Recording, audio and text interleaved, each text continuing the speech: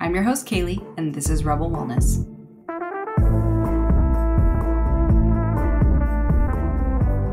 You've just tuned in to Rebel Wellness, the podcast that's here to revolutionize your approach to personal health and well-being. I'm your host, Kaylee, also known as Coach Kailes, and I'm thrilled to have you join our Rebel community. In a world that's saturated with fleeting diet trends and unrealistic beauty standards, we believe it's time for serious change. Our mission is simple yet profound: to empower women like you to break free from the confines of today's diet culture and embrace a holistic approach to health that's sustainable for the long haul. If you're like me, you're here to embrace the concept that true well-being encompasses every facet of your life: mind, body, and soul. Rebels believe in aligning our journey with our individual needs and values because a one-size-fits-all approach just simply doesn't cut it anymore. This podcast is your safe space to explore the depths of wellness, guided by myself, experts, real-life stories, and genuine commitment to your growth. You're here to begin your transformative journey, and it's time to discover your own version of balance in your health. Every week, when you tune into Rebel Wellness, we'll learn, grow, and rebel against the polarizing, outdated norms to finally achieve lasting vitality and joy. Because that sounds pretty great, right? Your journey starts now, and I am so excited that you're here.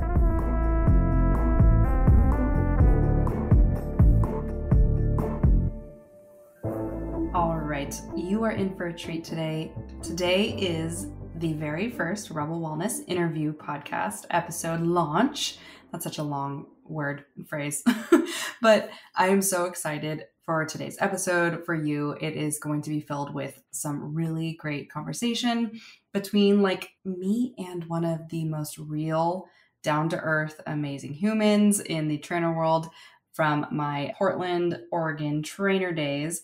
And I am so excited for you to meet my guest today. She was also a personal trainer for over a decade. She has seen so many different angles of the training world, from kettlebells to barbells to literally everything. She's a very well-rounded personal trainer, and she is kind of one of those few people that actually put the personal in personal trainer, which is why her and I grew so close so easily. For a little bit of quick background, I am going to introduce you today to my old colleague and very dear friend, Sasha. She previously owned her personal training private company, You Must Fitness, and Sasha and I first met, I think, back in 2017, maybe even 2016. I think it's 2017 when I first entered the private training side of the industry.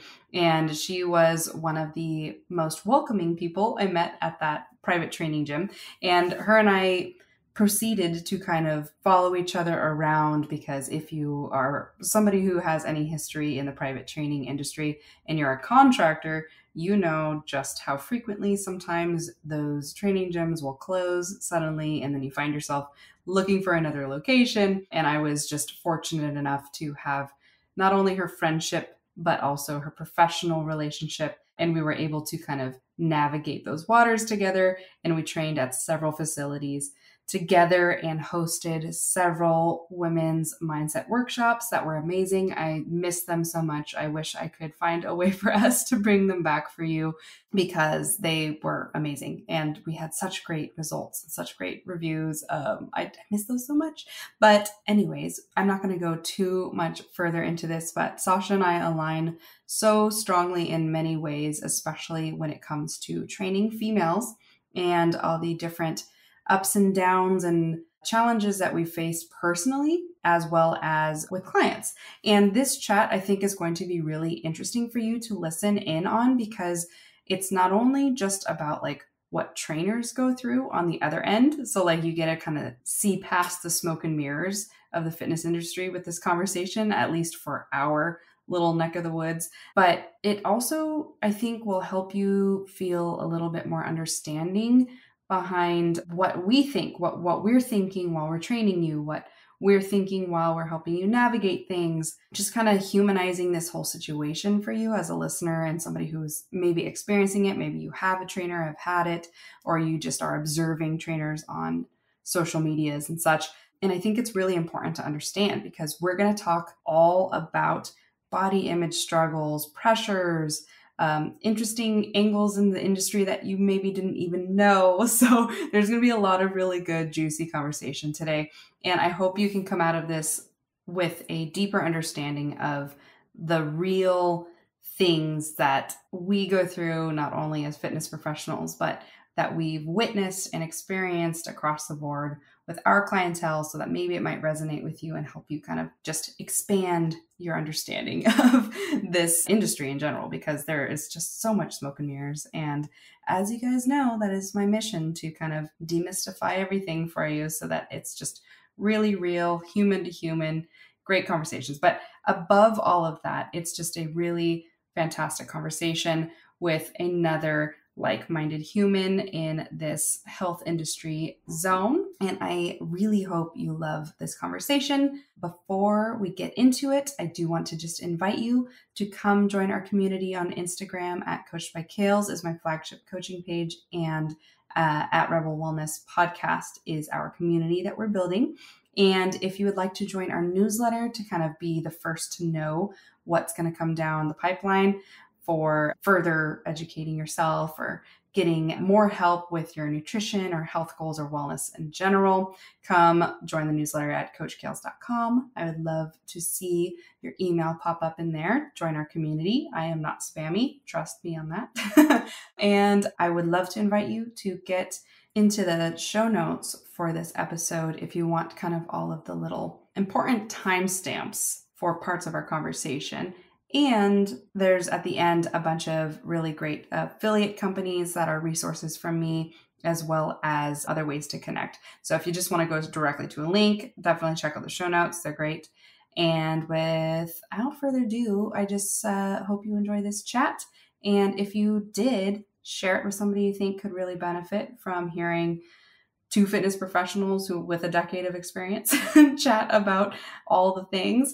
And I also would love for you to rate and review this podcast so it gets a little more exposure, so we can keep spreading the word of taking a spin and being a little more real here in the world. So let's dive right in, and I hope you enjoy this chat.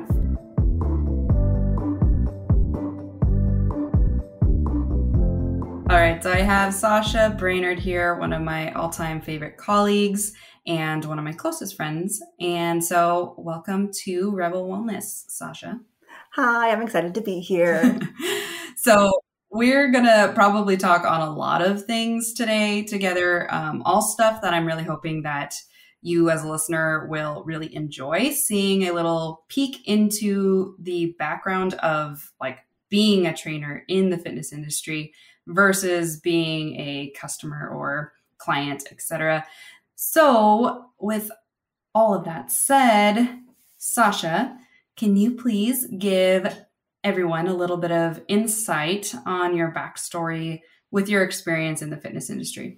Yep. So I started my fitness industry towards the end of college. I was learning that fitness felt a lot different as a young adult out of team sports, and it took a lot more personal motivation and discipline, and was a bit stressful, in fact, because there were a lot of other things that I needed to commit to as a young adult in college. So it kind of shifted me towards wanting to provide support for others as well. So that's kind of how I started getting into wanting to be a personal trainer or coach. Soon after that, I got an internship and started to help coach at a Ladies Fitness Express. And a Ladies Fitness Express is one of those sort of like round robin exercise modules where you kind of start in one part. And yeah, you know what I'm talking about? What was the name of the one that was over down in Multnomah Village? Oh, was there one down there? I forget. It was a total type like that. I think a lot of people know what we're talking about. It wasn't like a in shape. It was, man. No, I forgot that's what that was. But yeah, I think you're It's right. like basically it's for like females only dominantly. And it would be like a bunch of machines that like they tell you to just follow the machine route and then, you know, go. That's what you're talking about. Yep. And that, yeah. So that was pretty helpful in some ways because it mostly taught me how to use machines and help guide people. It was very, in that way, easy introduction into personal training. It wasn't very personalized, but it was training. So I kind of got my feet on the ground in that way. And then from there, I took an internship in Portland, which was a lot more personalized and hands-on. And then trained until 2021 when I didn't train anymore. Yeah. And then can you also, when did you graduate college? Like what year was that? Oh, 2008. 2008. Okay, good. It's just kind of good for context so that people can kind of think about like the fitness industry environment, back in that time until now, like how it's progressed in some ways, but it's also kind of stayed the same. You know what I mean? Yeah, absolutely. And it is so many years. Sometimes I forget when I say from 2008 to 2021, I forget that is a chunk. Yeah, absolutely. And what can you also like add in a little bit of like, you mentioned you started in kind of big box gym. What was your progression into private training and like what's the difference? Yeah, so to clarify, you're meaning when I transferred to having my own business? Yes, yeah, exactly. Like the gyms that you worked at beforehand and then that transition.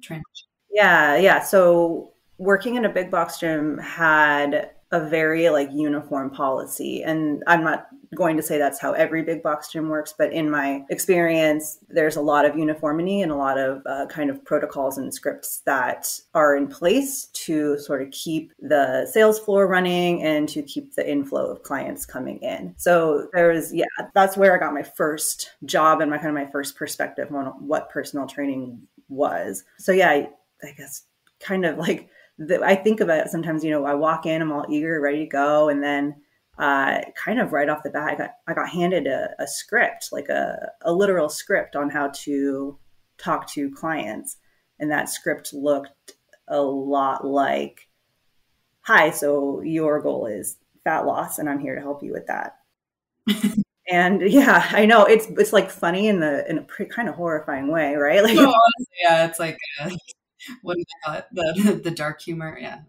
Yeah, because and as it being my first job and stepping back just for a little bit, me having my own off and on struggles with body image, it didn't really feel like at that point something to question, so there's some humble beginnings for me for sure, where I was like, oh, this is the script, this is what you use, and so I did, and it's an interesting sort of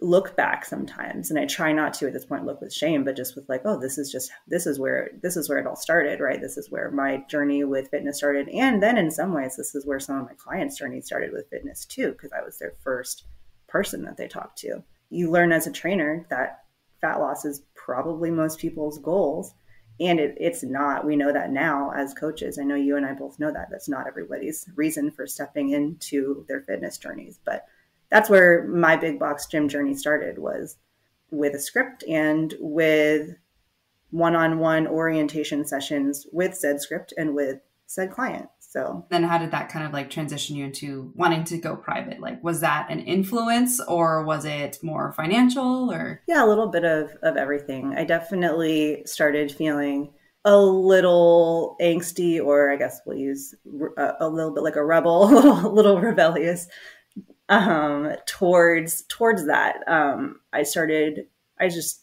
started taking note that saying those things to people who like saying a fat loss journey or trying to talk to somebody about losing weight when they clearly didn't want to was pretty out of integrity. And their responses showed that. And I felt in my gut that it was not helping or serving others to continue being kind of one note in my approach to fitness, because that's not how life works. And that certainly isn't how health and fitness works. There's no one size fits all approach to helping somebody on their journey or getting a program designed for somebody else. It's not a template. So yeah, I mean, even within the box gym setting, I was starting to make those changes, but I did realize over time that setting wasn't allowing me to have the freedom to coach clients in the way that I wanted to, or felt comfortable doing without some pushback. So I moved and shifted into owning my own business and began training in ways that felt more in my integrity and more inclusive to all approaches to fitness, and really honoring what the client wanted versus what industry standards dictated that the client might want, which was often not right. That's great. And I think that's, honestly, the same exact thing that I came across in my own personal business evolution as well. So it's back when I was private fitness training in person alongside you at one point. That's how we met. But yeah, so I think that it's really important for maybe even other trainers, if other people who are in fitness are listening right now, that they understand that there's options if you feel kind of stuck or outside of your integrity, like Sasha was saying, in a corporate gym space, because like corporate gyms are very limited by like what is like regulation, and there's so much greater freedom and areas to serve your community if you do decide to take the leap to go private. But at the same time, I think should the listener not be somebody who is in the fitness industry, it's very important to know that there are better or more aligned with what you're looking for trainers that might just be private trainers. You might have to look a little differently than just going to a 24-hour fitness or an LA Fitness or any of those bigger gyms. You might find somebody who aligns better with your health goals outside of a big box gym, which might be kind of new news to somebody. So I kind of thought it was worth mentioning that, especially given your backstory and mine as well. Yeah, I want to echo that. It's really, I think, important to be okay hunting around a little bit for the trainer that works for you. How I started in the fitness was, I know what's best for you as a coach, but I think what gets lost there is actually like a lot of times the client knows best what they need in terms of support. We can provide the programming and we can provide the structure, but a client really knows what style of coach will work for them. And so, yeah, just hunting for the right person, the right coach that works for you. And it may not be at a big box gym, or it might be, but I think making sure that you have like confidence in finding a person for yourself that works for you. Yeah. And it's exactly why I tell people that personal training is personal. Like it's literally half of the title of that person's job is it should be personal for you. You should be really working with somebody that you feel able to be somewhat vulnerable, if not completely vulnerable, because it's your body, it's your health, and it's a lot of mindset work. And it's very, very, very personal. And if you can't access that with a trainer, you feel like they're not listening to you or whatever, it's like, that's probably not the best fit for you. And there might be somebody out there better who is, and it's always worth like looking for it. So I've always had, I would say maybe like, I've been really fortunate to click with nearly all of my clients over the last decade. But at the same time, there's definitely a big handful that I remember, mainly through the big box funnel, because like I didn't really get referred them, like private training, we got referrals. So it's usually somebody who's partially vetted by somebody we already train, but when it's not the right fit, I feel it, they feel it. And I'm like, you look like maybe you might work better with a different trainer, or maybe you might want to go based off of sex if you feel more confident that like a male body should train a male or something like that. There's people who land in different categories. So I think that really thinking about it being personal and being like okay with that is important, because I know so many people are so like loyal to I started with this person, I must stick with them even though I'm not feeling very great, you know what I mean? Or they might just like bonk out on fitness in general. Like I've totally seen some people be like, oh, a trainer didn't work for me, so I'm not going to do it, I'm not going to do it at all or something. Did you ever experience something like that? I mean, a few different versions of that. Yeah, similarly, where there was just an instant lack of click, right, of comfort between me and a potential client. And that's where having referrals in place, like I know that at some point you've trained some people that either were going to be my clients or were my clients and now are your client, having the flexibility to be able to pivot and do whatever is in the client's best interest. And the loyalty aspect as well too, where a client really didn't want to move to a different person, but it really was the best move. And then a few months later, they're like, oh my gosh, this is the best fit. Thank you for this recommendation. So yeah, it's hard. It's hard as a trainer to let go too, when you have had such a good connection, but sometimes that is what's best in terms of maybe our times don't match up anymore, or a goal that a client has is something that I don't have the specialty to provide. I'm saying this all in present tense, even though I'm no longer coaching, but hopefully you get the idea. You trained. So how long did you train for again? Like, well, whatever the math of 2021 minus 2008 is, so 21 minus 8, 13 years. Is that math correct? I think that's 13 years. Yeah. Quite a while. So just even currently doing it doesn't make you not an authority in this area for sure. Yeah, I guess for what it's worth, when I say current, I mean past from here on out. No, it's still, I think like past feels like when it's been like a decade since or something. Yeah. My mentality around it. Okay, so let's kind of transition though into some of the pressures as a trainer, like some of the fitness industry standards that like impacted you. You kind of touched on it a bit in your intro with some of your backstory. That's why it was part of what I really wanted to dive in together, because we've had so many private conversations about all of this. But what were some things that come to mind when you started to like navigate that stereotypical pressure in the fitness industry, you know, like the look a certain way, be a certain way, you know, all that kind of stuff? Yeah. It really goes hand in hand with, to your point, how we're taught to talk to clients or how I was taught in the beginning to talk to clients is how I was sort of taught to think about myself too. Like how low is my body? I had potential clients come up to me sometimes and say, you have muscles and I think you probably have abs, so I trust you to train me.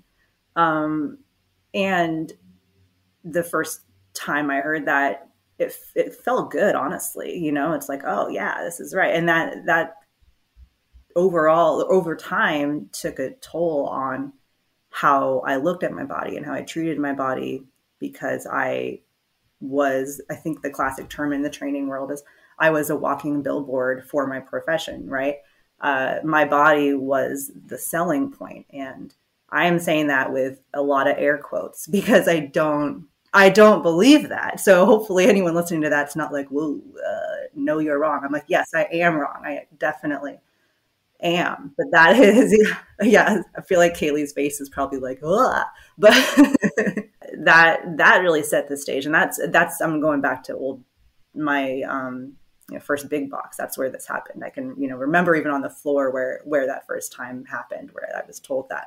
And it really enforced how I treated my body, which was no more bread for me, and no more really joyful food moments that didn't come with a lot of shame afterwards. So I guess trigger warning, there's a lot there around food and eating, right? There's a lot that took years, and in some ways still is taking years to navigate and heal from. But that was my beginning in the fitness industry as a coach, and how I treated my body. Yeah, if that answers the question.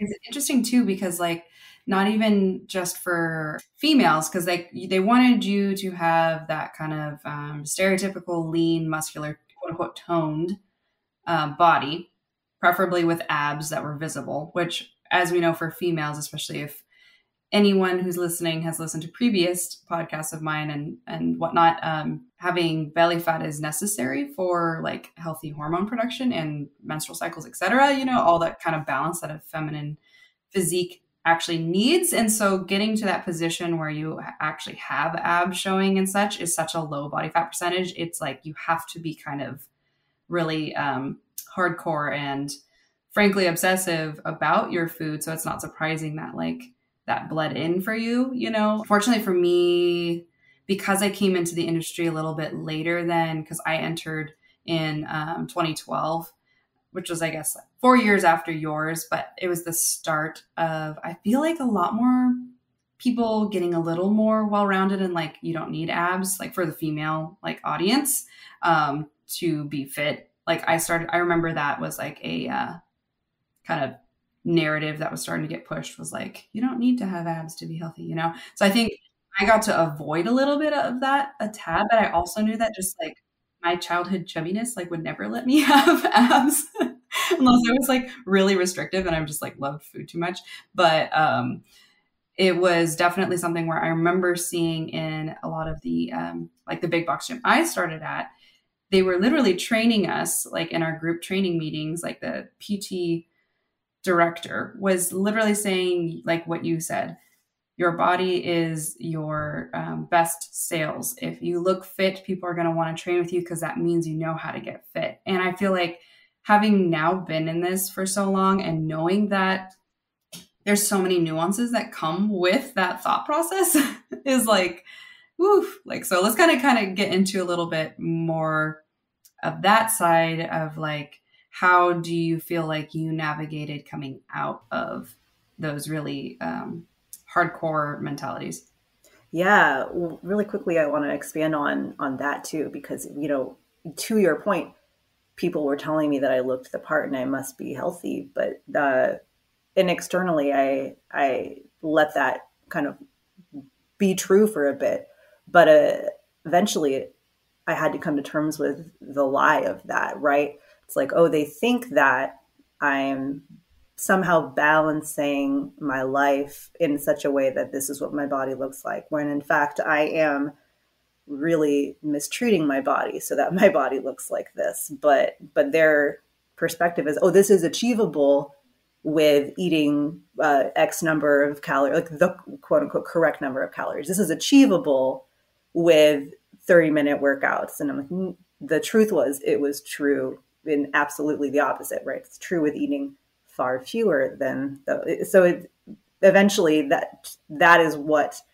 made me have to assess not even my own health, but my own health definitely came into play, but a lot of it as a coach was I need to step back and rearrange how I show up, because I am walking around kind of lying to people. This is not fair to them. They're thinking this is what a healthy body looks like, and it is for some people, but it is not for me. Mm-hmm. And you mean 30-minute workout, like as in most clients who like pay for 30-minute sessions at big box gyms, like they're showing up to work out with you 1 or 2, maybe 3 times a week for 30 minutes and thinking they can achieve your physique. Is that what you were meaning?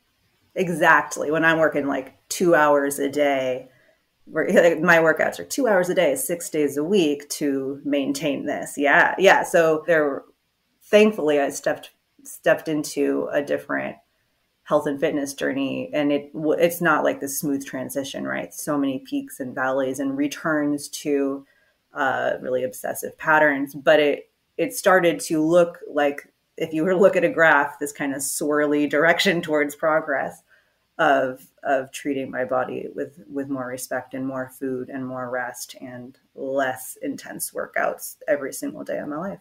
Absolutely. Which was like completely opposite of what the pressures were and the examples were, I think, especially for us being like young females surrounded by this kind of energy. And honestly, like when we, in the kind of more, I don't know if that we call it spiritual world, or like the better connected to ourselves world, where there's masculine and feminine energy that we all possess, you know what I mean? Not to get too much down into that zone, but like the gym is like overly masculine energy, like not in a way where it's just like get some, but in a way where it is like literally like get some all the time. Like ignore your energy cues, just keep working harder, like work through your problems by just lifting weights, you know, you can cry later or something, you know. Sweat is the weakness at exiting your body, you know, all those kind of right, sort of toxic masculine narrative, no excuses that you get. Like, I don't know about you, but like for me, I felt a lot of the pressures of that constantly, because it was like, oh, you're a fit chick, therefore you're probably more like a dude chick, you know, and therefore you need to embody this hardcore fitness mentality, you know. And I think both of us knew our fair share of people who did that. Absolutely. And it almost in a way where you're dishonoring your feminine energy, like the side that we get to bring into fitness that is a little more compassionate and a little more like honor yourself, you know?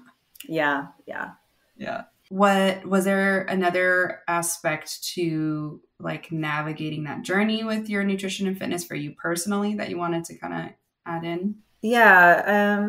See what more I have to add to that. It really was, like I said before, it was not a straight line from, and it still is a line that's continuing forward nonetheless. But it, I think, became important for me to put less value on other people's observations of my body, and to like explain that it's like I really, it became so important for me to have noticeable muscles early in my fitness career and have a certain look and a certain aesthetic. And it was so affirming when people would point those out, that I needed to start to feel that that didn't need to be the case. I didn't need people to point them out. Because what would happen is I would cycle, right? I would get super lean, people would point it out, and then inevitably I couldn't maintain it because it felt bad to maintain. So I would put on more body fat and you couldn't see those muscles. And so I wouldn't hear that anymore. And I'd be like, oh, I need to hear those words again. So I'm gonna get lean again. I'm gonna do that. And it was this cycle. And eventually I needed to be okay with people not pointing out my body, not saying, oh, it's clear that you work out, and having it be okay to hear people say, oh, are you still working out? Like those are two different things. And really recently I ran into someone who asked if I was still working out, and I clocked it internally, and I was like, oh, this feels okay today. Like, but not to the point where it feels like I can't even think about it in my head. I'm still in that point where I have to like talk it out in my head. Like, why does this feel okay? What's going on there? But it's, yeah, I don't know if that makes sense, but I needed to be okay with not being so visually muscled that I walked around like a walking billboard anymore. I'm not even a trainer anymore. And it's, still something that I am thinking about today. That's what 13 years in the industry sort of molded for me. And it's kind of like you unintentionally, or maybe previously intentionally, held your value in. Because I know for me, like those pressures were like your value as a trainer for in a lot of ways. Because like I even remember being at one of the market of choices when I was early in my private training career. And pretty much my whole career up there, and as you can resonate with, we wear like fit leisure, athleisure. And so, but I was wearing my usual quote unquote uniform and like Nike gear and all that jazz. And this girl behind me was like, can I ask you a question? And I was like, what? And she's like, you're a trainer, aren't you? Because you're like fit and you're pretty and all this stuff. And I was like, yeah, I am a trainer. And I just couldn't like the same thing you just said. I had a half moment where I was like, I felt good about myself. And I was like, yeah, walking the walk. I look like my occupation. Then the other half of me was like, man, people literally only associate like this aesthetic with like, you must be a trainer or something, you know what I mean? And that, I remember that because that was like 2016. I remember that kind of was a toxic spiral when I went through like the specific hormonal thing that a lot of my listeners know about, where I like unexplainably gained like 25 pounds of fat due to like hormonal imbalance issues, with all that jazz. And being like, I'm a failure. Like I'm not a trainer anymore physically. Like I look like I don't know what I'm talking about, And I even remember this like horrible toxic comment, a chick, not a chick. Well, she is a chick, but she was like 50 in her mid 50s. And she wanted to buy a few sessions with me just to kind of like learn form, blah, blah, blah. And she made this horribly toxic comment where she was like, how do you feel being a trainer when you don't have a thigh gap? I think I had told you about that. Like when we did talk about that. And I was like, what? I was like, I'm like arguably still the same strength or stronger and education internally, mentally, but because like my ethnicity, partially, I've never really had a thigh gap, honestly. Like I have to separate my feet to have a thigh gap.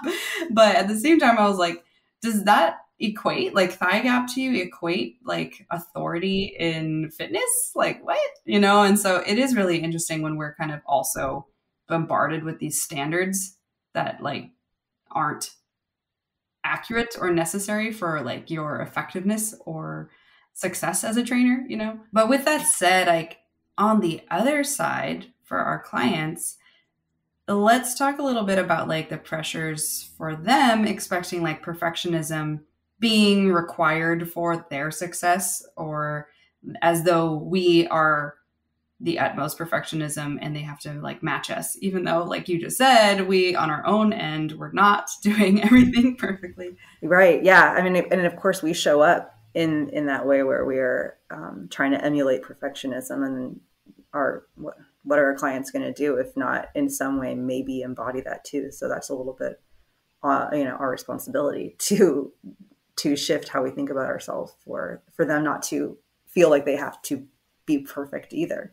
But having said that, going into how a lot of clients showed up was that way, where they also felt like they need to be the perfect client and they need to show up in such a way where they get perfect results, which all of this is again in air quotes because it doesn't exist. Yeah, we pretend like it exists, like it's put up on posters and stuff in the bathrooms like it exists, but in reality it's like it doesn't, it's not linear, that's for sure.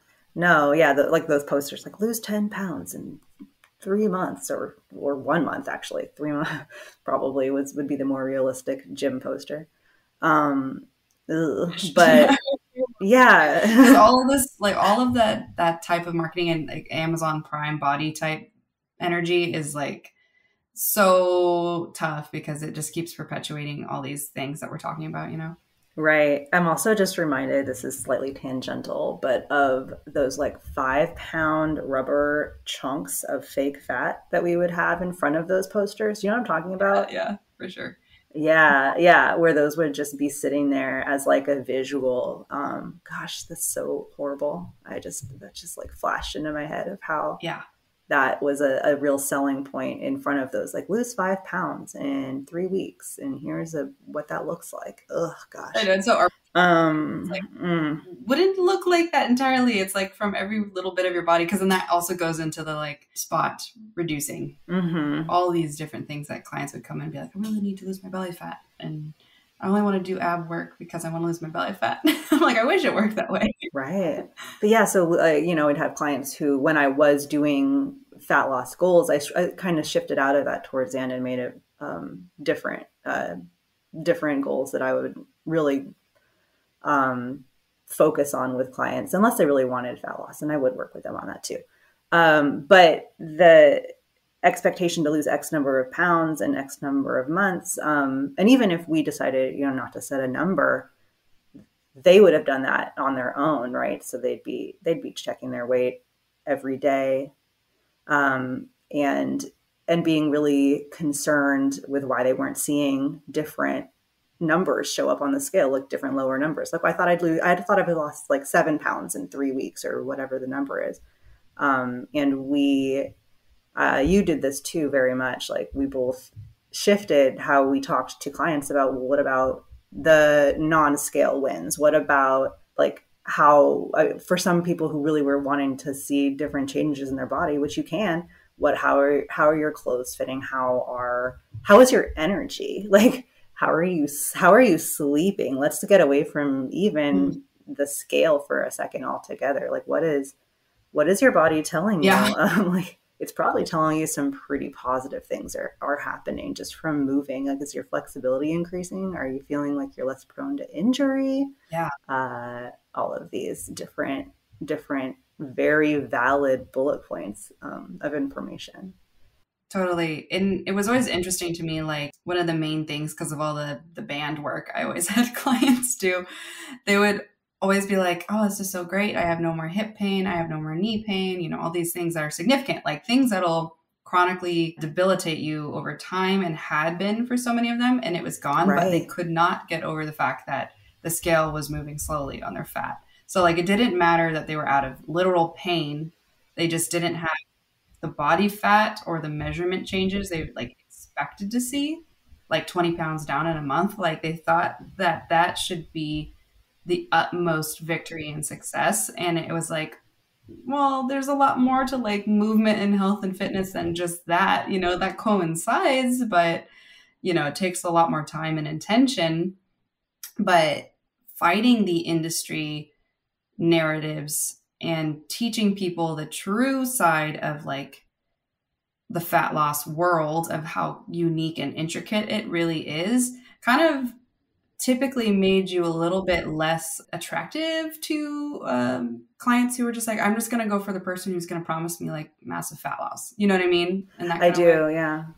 Kind of continuing to expand on like the client's expectations and like how you navigate it. Like, how did you navigate conversations with clients when they kept kind of being like, I don't know, I think I want to go with somebody who's more hardcore, or I think I want you to push me harder, not necessarily leaving you, but more so like, I want more. Sasha, give me more, Yeah, that is such a good question, because there was never, and I don't think ever is, a perfect response to that, because we are being bombarded daily with what the industry tells us would be a reasonable goal, what to expect. And, during, I think of November, December, you start getting those holiday, like New Year's resolution commercials coming in. So you get all this, like, you can do it, you can do it. So we're getting all this pressure constantly anyways, from the entire world on how our body should look. So coming in and having your coach tell you, that's not really how it works. It feels like, but it is. That's what the whole world has told me. So there's not, it's a hard sell to be like, actually, there's a different way to assess your progress and your health. And in fact, it is a much more reliable way to assess. Your scale weight will tell you almost the least in terms of health markers to how your body is responding to the health and fitness changes that you're making in your life. So I tried to, in as gentle terms, because I don't want anyone to feel like I never want anyone to feel like they're wrong in wanting these things. I just tried to say that there are also other ways to look at it. So I never tried to take away that that's what they wanted necessarily. I just tried to give them insight into, we can also focus on how your energy is. We can also focus on how your pain scale is. And at some point, I was coached by a different outfit who provided kind of an informative chart that had scale weight, resting heart rate, all these other things. And scale weight was like at the very bottom. Like we don't really need to look at this one, but everything else was there, like sleep quality. There's a place to journal how you're feeling on a day-to-day basis, and all these other health markers that would allow you to, on a weekly basis, check in and be like, oh, actually, my stress level went from a perceived 7 to a perceived 3. And that's kind of great. Like, I'm breathing more normally when I'm sitting in my car in traffic. Isn't that cool? Like all these things that moving your body daily can do for you. And it's not a sexy sell, but there is, over time, for a lot of people, not for everybody, right? Like not everyone is wanting to pursue that at that time when I would give them those tools. And I totally get that.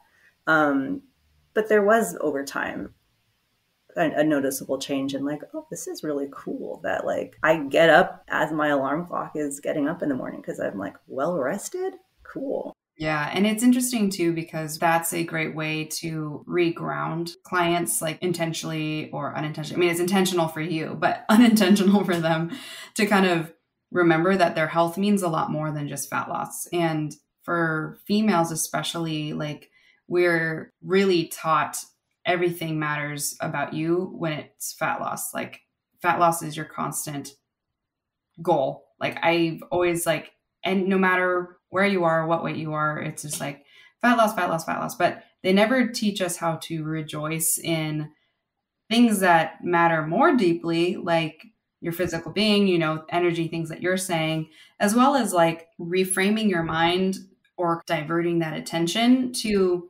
other things that equally matter or matter more. You know, there's definitely obviously people who will benefit from a body composition change, aka losing some fat. But when we put the emphasis on the other things, it's almost like, I don't know about you, but for me, a lot of my clients tend to passively lose fat because they start to implement habitual changes that support their non-scale victories, such as better energy, less stress, drinking more water, you know, little things that are actually like truly foundational that are probably what contributed to them getting a little off their health path with their physique. You know what I mean? Yeah, certainly. I think bodies change one way or another over time. And I think putting less emphasis on that can yield body change because we're less stressed about that. We're not hyper focused on it. And not everyone's body does change with those changes, which is, yeah, like some bodies are the body size that they're going to be, and they're going to see all these other health markers, like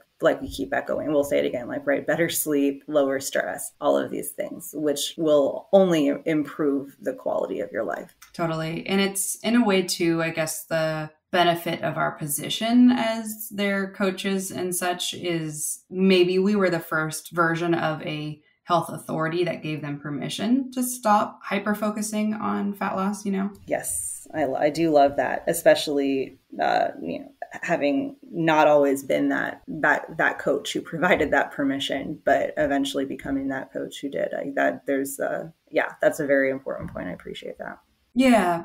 It's like the evolution of us as a trainer, trying to be like, what is our healthiest existence and how can I sneak it into your life so that it's almost been kind of a funny, like a little mission in the background where I would hear my clients say, fat loss goal, fat loss goal, fat loss goal, you know, anything in that zone. And in my mind, I'm like, all right, how am I going to sneak in conversations where we start to celebrate like all these non-scale victories and then kind of passively encourage them to be like, look at all these things that are going so well too, you know, like not in like a bad sneaky way, but in just like a way that was like, how do I softly encourage you to move away from the hyper focus on fat loss being your value? You know what I mean? Oh, I do. And yeah, I would do very similar thing. I mean, no surprise that a lot of our like practices, we're very, as coaches, we did a lot of similar things. But I would, during orientations and consultations, like listen for the other things that were being said. If fat loss was one of the things, I would listen for a moment where it's like, I want more energy to keep up with my grandkids, or I want whatever the other thing was. And I would really ask more questions about that and get curious and not try to say, oh, so this is really what you want, but let someone talk more about that and expand more on a different goal, like a different part of their goal. Absolutely. It's kind of like the finding the deeper why, you know, because right.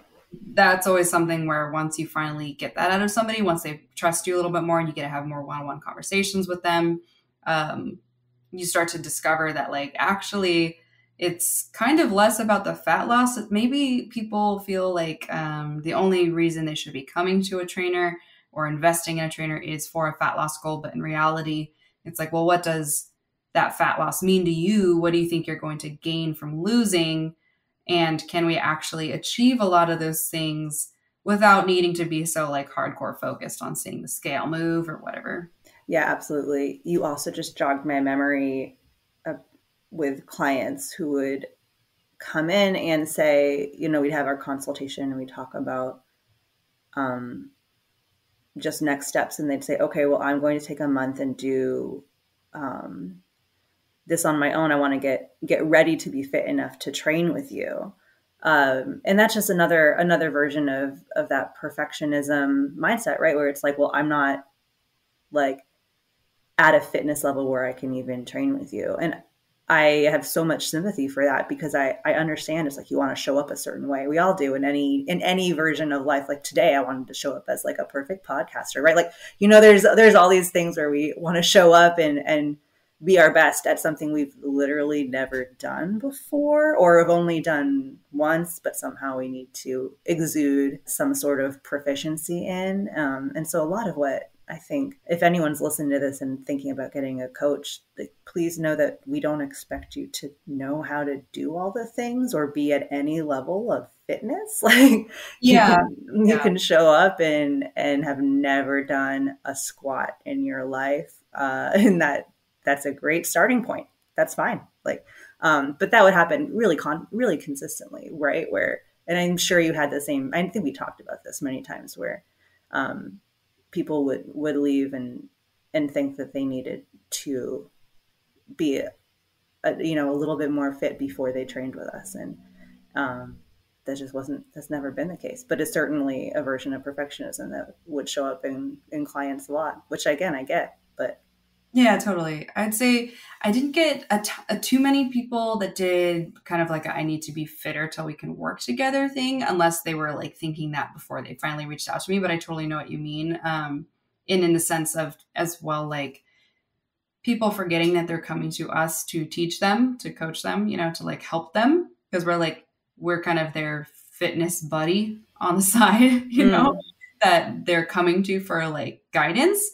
But at the same time, I can see why people would be like, I'm not good enough yet, or I don't know enough yet to work with you because I don't want to either waste your time, seem like an idiot. There's a whole bunch of different reasons of like different, maybe insecurities that a lot of people might come with, because I mean, the same way that like I've had that with when I started podcasting or any other hobby, bouldering, weightlifting. When I started weightlifting, you kind of feel like I don't want to be in the weight section because I'm such a newbie. I'm going to like waste the time that somebody could be using the 15-pound dumbbell, like kind of silly things like that. And we kind of forget that like come as you are, like you came to learn, you're going to learn more. You're going to come out of this stronger. Like I tell my clients that all the time, like I'm not here to train you for the rest of your life, despite if you want me to, but I'd rather you gain these skills so you can kind of move forward in life on your own. Now more of a confident person with these skills and understanding your life stuff. And you didn't ever have to be perfect when you started, and you don't have to be perfect while you're in it. It's like kind of the concept too of we give them programs and they're like, I've not been following my program, I'm a failure, that kind of stuff.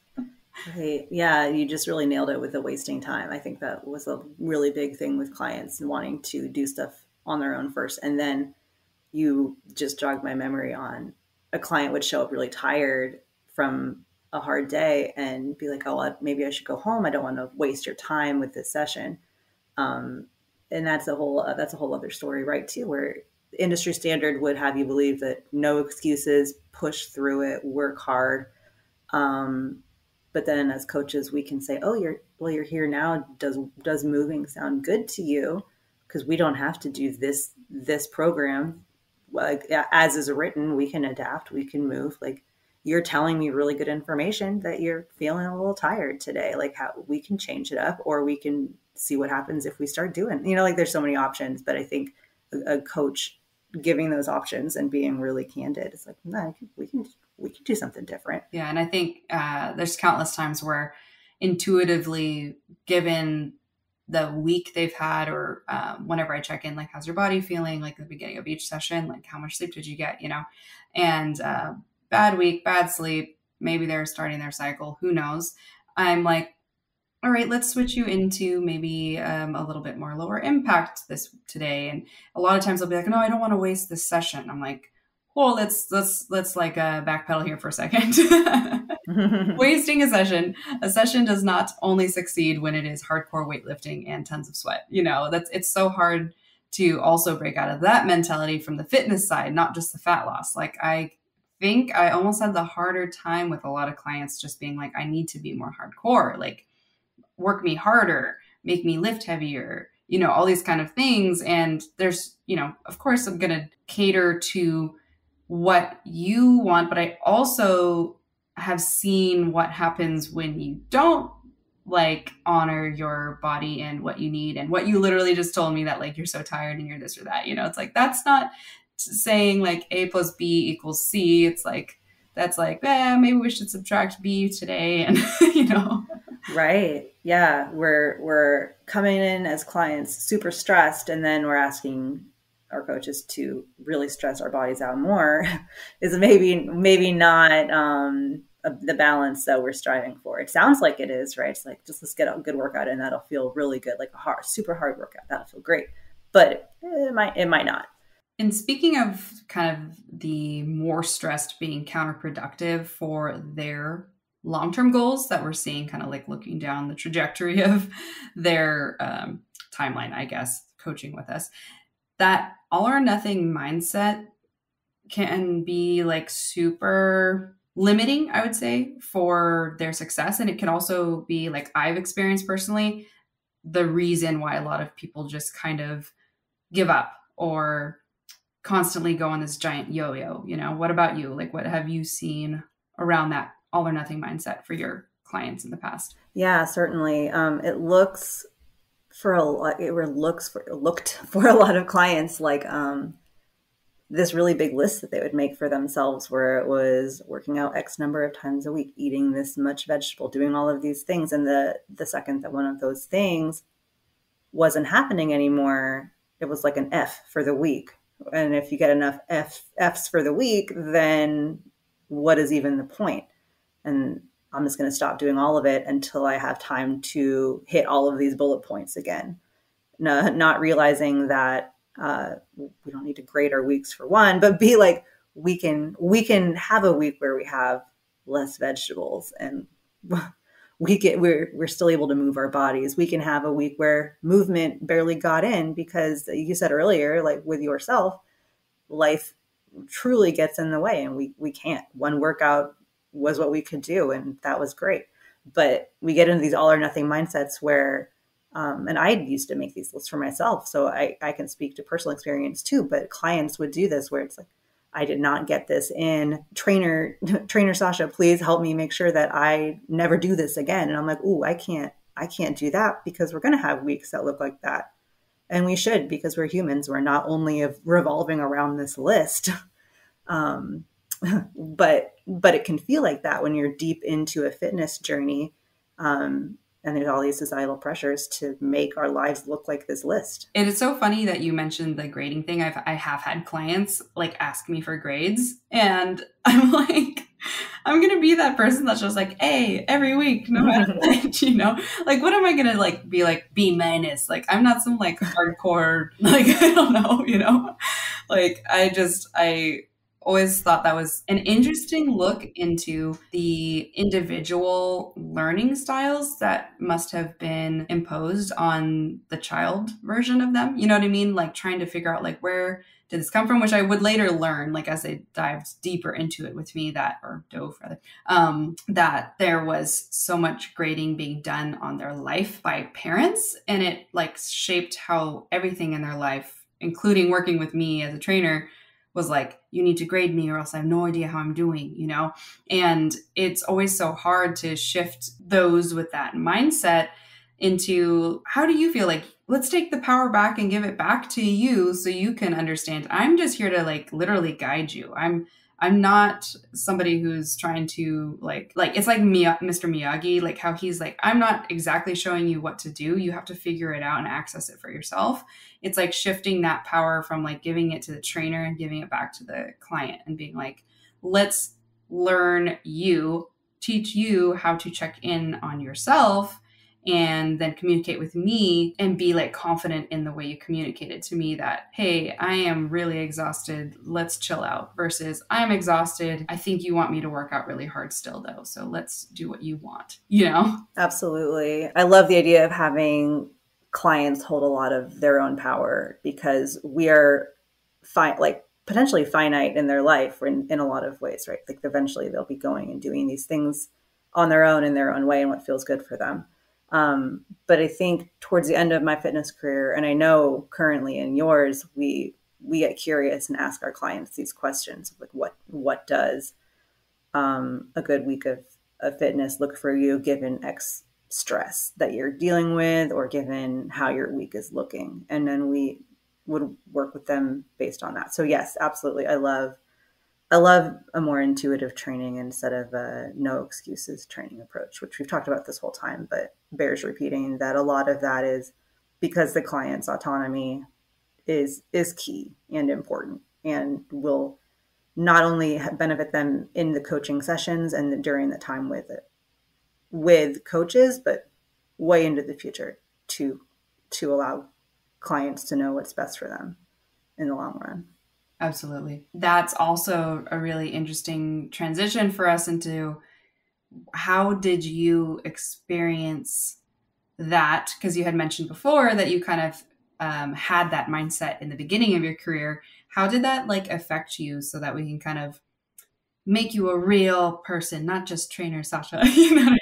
Yeah, I mean, I have a pretty potent story that gets clearer and clearer over time from the very beginning of my coaching career. And I'll preface this with saying like it's a very serious topic, and also I might use some like pop culture to reference how I'm feeling about it as a way to kind of bring clarity to it. So just hold tight while I talk about it. But there's this moment in my life where I got married.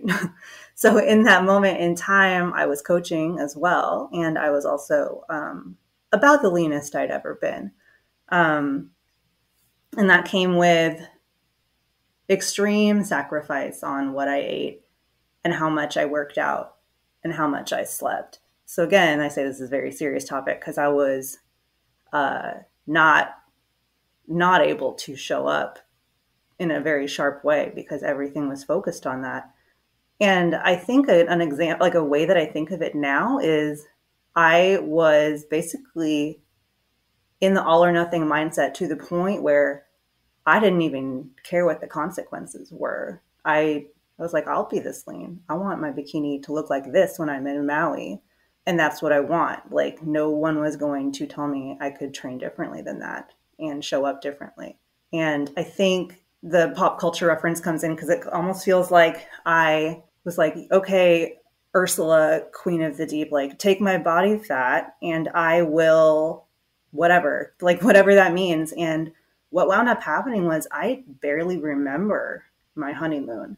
I don't have clear memories. My husband, Steven, will tell me that we went snorkeling and I see pictures, but I don't remember that really, which is so scary, right? It's like, oh, that's not the consequence that I thought was going to show up had I known. So it's like Ariel signing her voice away. She knew, but she didn't really know what that would mean consequence wise.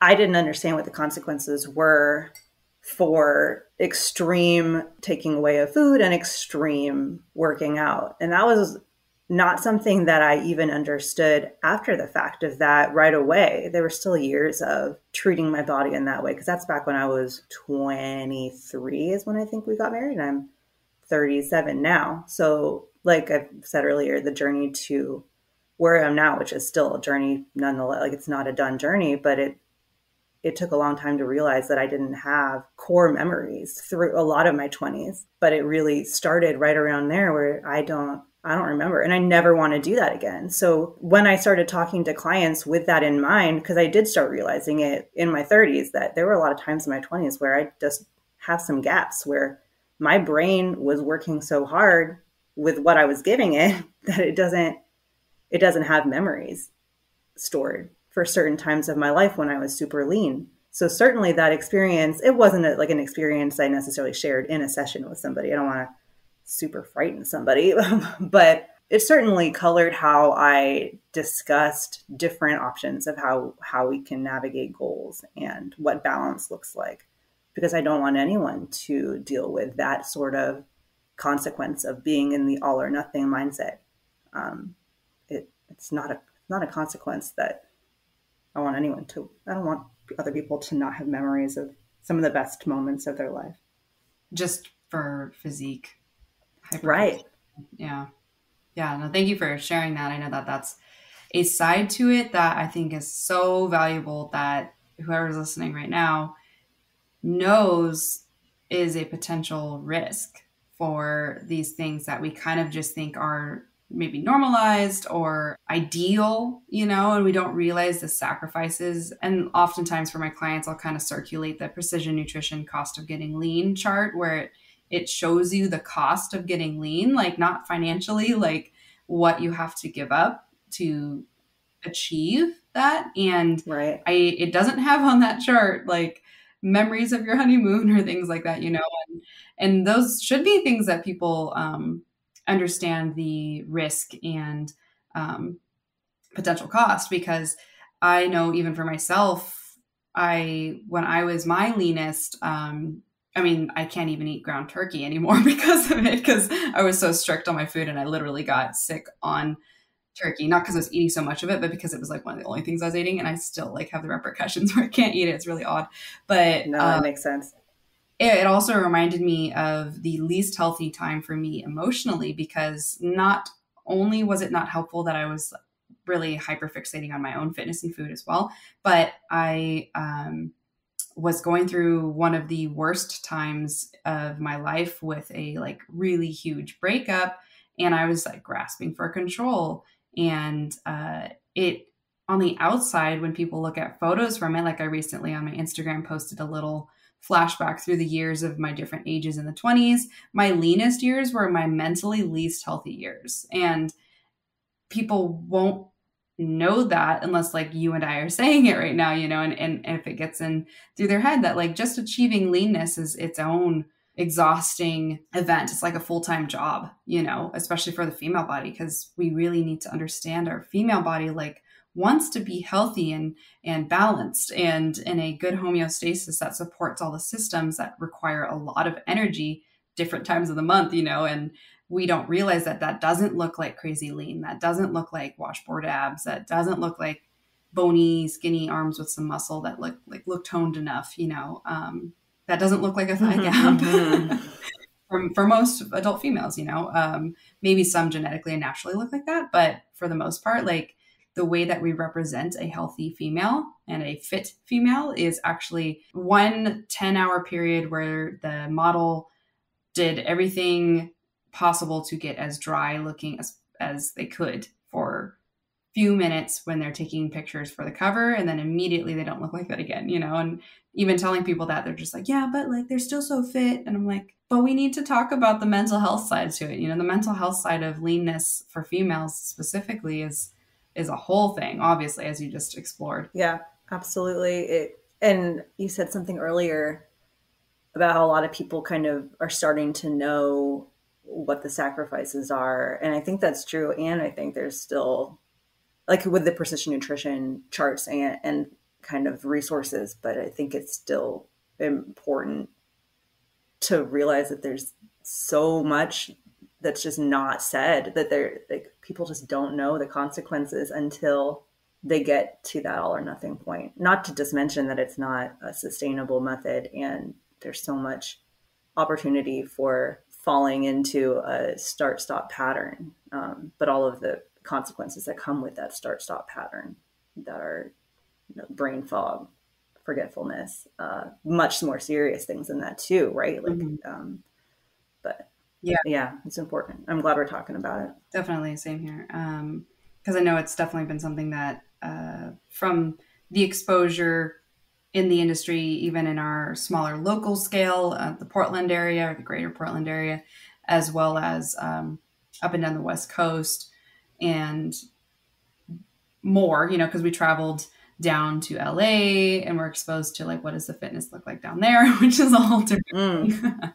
But trying to exist as in our standpoint, what we're just explaining to everybody right now, and also simultaneously be around and collaborate with people who haven't really gotten to that maybe mindset or something yet, or they don't think the same way, which is absolutely okay, but definitely kind of lets me know as a coach that like this is a mission or a concept that I think is very much worth not necessarily just exposing, but like talking about more vulnerably like we are now, so that a lot of people understand that there's so much smoke and mirrors in the fitness industry. And there's definitely a lot of people like us who are trying to change that, but they are still quite honestly stifled by a lot of the money that the other, like the smoke and mirror side is making for a lot of people, and they could never talk about how they have horrible mental health while simultaneously trying to sell you a 30 pounds in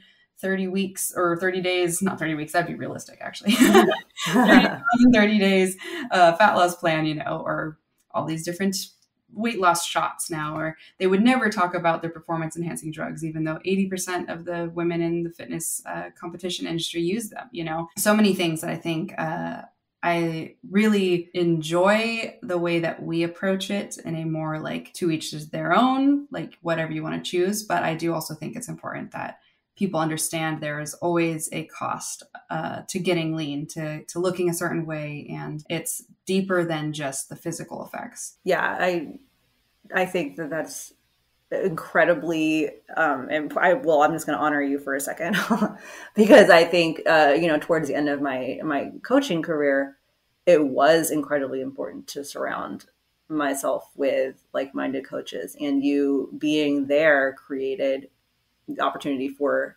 me to continue growing in that, like get curious about how I want to show up coaching and how I want my clients to feel.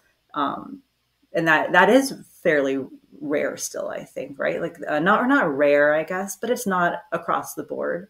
So having you specifically, and then for coaches to have more generally those other coaches around them to expand what coaching can look like is really awesome. We had those great, we would both end a session with one of our clients and we would talk a little bit about how our sessions are going or how things are going, or we'd have questions like, hey, what do you think about this approach for this client? And having that was, and I think is for coaches, so magical for growth.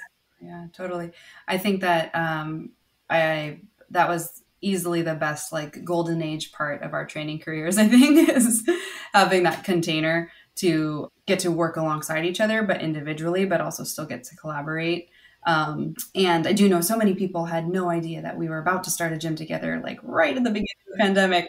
I'll just put a little blurb in there for anybody who is listening that knew us from the Oregon days up. And it was, the universe has its own pattern for us and path. However, I think that was the thing that really made it easy for us to say like yes to trying to cultivate a environment that continues that concept for people, because we both know down to our souls that like that is ultimately what really truly matters with at least in our kind of more niche of gen pop females, but at the same time, I think for all humans, honestly, it's important for us to give grace on our journeys, understand that you don't need to be perfect or look a certain way to be valuable to yourself and to the community you're in and your family and,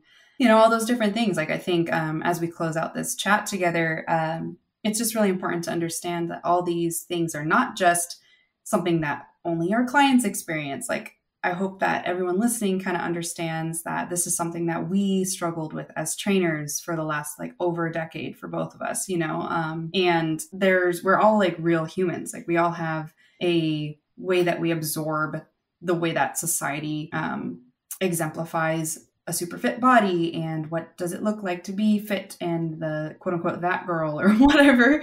And in reality, how do we mold that into a healthier worldview and mindset for health for long term? Because that's, I know, my goal, and that was always your goal with a lot of your clientele back when you trained as well. Yes. I want to say one thing really fast, but in an alternate universe, I truly believe we own a gym and are crushing it. In another world, that is definitely happening, and I see it super clearly. But yes, what you're saying is absolutely true. I think there's a version of coaching where a client can come in and either have fun with it, or if fun isn't their goal, because it doesn't have to be, at least it's not a yucky time for them, right? They're not like actively disliking the process. And I think that we've talked about super serious stuff for a lot of this podcast, and I just want to circle back, and like the whole point is to be curious and to see what the client wants, and I think that's what you're doing, and that's what a lot of people are doing in the industry. And the more we talk about it, the more it gets spoken and acted into existence. Totally. Yeah, absolutely. It is a whole journey for not just the client. It's a journey for the coach as well. Mm-hmm. Even individually, like the things that clients have taught me about myself or my own mindsets or, all that kind of stuff. I think it's definitely valuable. Yes.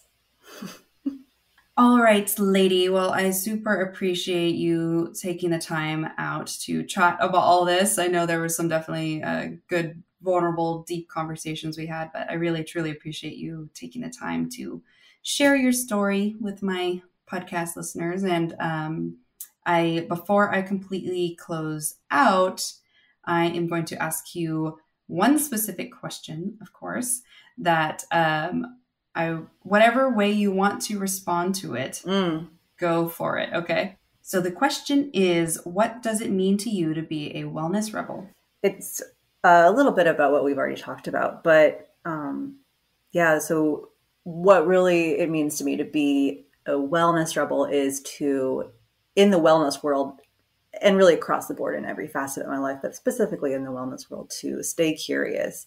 Specifically, if something I hear doesn't feel right in my guts, to question it and to figure out a way where it can align more with my values. If I, like, specifically in my head, so in my own head, if I hear myself speaking negatively either about myself or about someone else, and to really stop myself in my tracks and to be like, why am I going down this path? What can I say differently about myself, or how can I treat somebody else with more empathy in that moment? So that, yeah, just being more curious and less stuck, I think. Just like rebelling against the wellness stereotypes, then, like, mentally, like, challenging, like, why did this thought pattern just come up, and is it true? Yes. Is it true? Probably not. But what is it trying to tell me?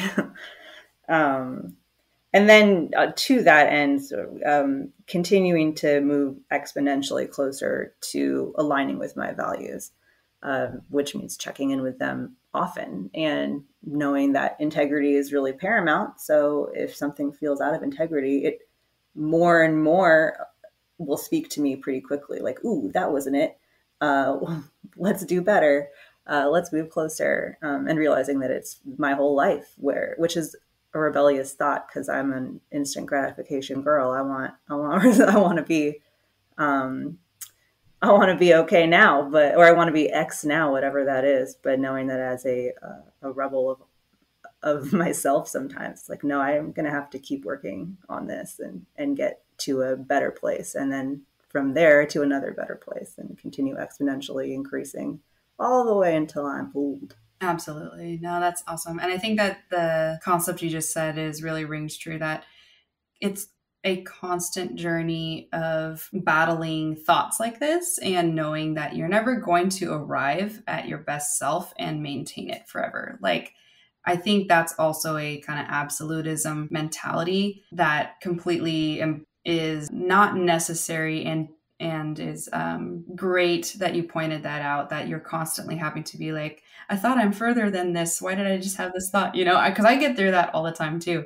Like, oh, I was in my best fitness and then I got sick, or I went on a vacation and then I got too sore, and so it messed up my workout routine, and now I'm not perfect anymore, and I just need to get back to that. And it's, in reality, it's like you're just constantly moving forward, like whether it's in your fitness or your nutrition or your mentalities or your narratives you're trying to unwrite. It's like there's always going to be a little back and forth, but that doesn't mean that you're constantly going backwards.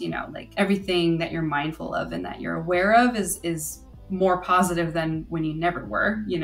Yep, exactly. But I think that might be the best way to describe a rebel in wellness. Just being like, whatever we are taught is probably not the best way to go about it anymore. Yep. All right, so that concludes our chat. And again, I want to say thank you so much for joining us on the podcast today. It was an absolute pleasure as always. And this is probably not going to be the last that you hear of Sasha. So thank you so much, Sasha. Thank you for having me. This has been really great. And I just love you so much.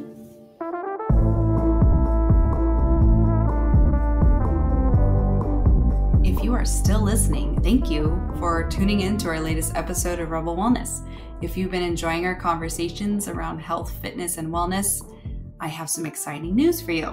So if you would love to join our newsletter group, you can join us on coachkailes.com, or you can join my Stan store at stan.store/Kailes, Kailes. And that's an awesome opportunity for you to snag some freebies that I've created, including a macro hack grocery list that is going to help you kind of design a custom grocery list, especially for following macronutrients, because as you know, if you didn't listen to my Macros in May series, I would go back to those episodes because it has been a game changer for so many of our listeners for getting more on top of how to shape their physique and their health goals with the food they're eating. So don't sleep on that. Go get your free download, stan.store/Kailes, and you can also join our newsletter from that. And if you would like to reach out to me, chat, maybe work together, you can also contact me through my website, coachkailes.com. And I would absolutely love you to join our Rebel Wellness Podcast Instagram, which is at Rebel Wellness Podcast. And you can also join my flagship coaching page at Coach by Kailes. That's where it all began. That's where I share the most kind of custom to what I work on specifically with my clients on that page. So join that one. It's all feminine wellness focused, and I share some great stuff, some goofy stuff, things that you just don't want to miss, as well as healthy recipes and things, and easy recipes, because we all kind of need some easy grab and go things, don't we? So I would love you to join both those pages, as you'll be joining a community of like-minded females who are all committed to living their best lives. So hit that follow button, and I would love if you felt the need to share and rate our podcast. We would love that. Anyways, thanks for listening, and I hope to catch you next Sunday, or say hello on the gram.